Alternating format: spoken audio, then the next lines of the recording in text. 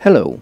Since I published the video with my monster 6-inch neodymium magnet, a lot of people have been interested in how this magnet was delivered without sticking to everything.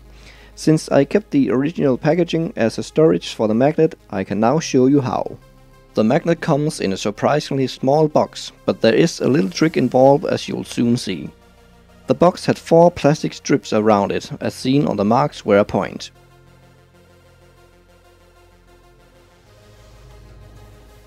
Under an initial layer of styrofoam, the little trick is revealed. The box has a thin sheet of iron in the top and bottom to shield, or rather redirect, the magnetic field from the magnet. The sheet is pulled strongly towards the magnet, so I have to be careful not to get cut. Now I place the sheet far away from the magnet to avoid it flying against the magnet and through me with its sharp edges. The next layers are made of pieces of plywood, which can't be compressed like the styrofoam.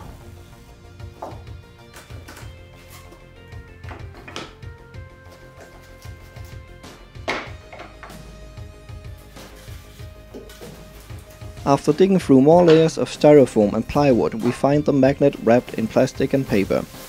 When delivered, it came in vacuum-packed plastic and paper wrapping, like shown here, with a much smaller magnet.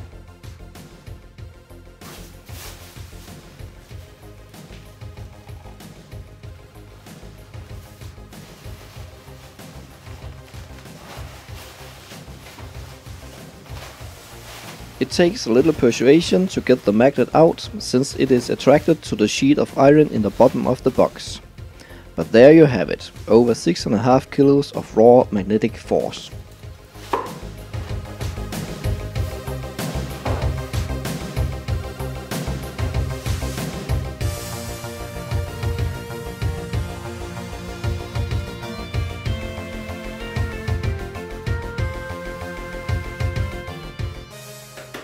So, is it really shielded?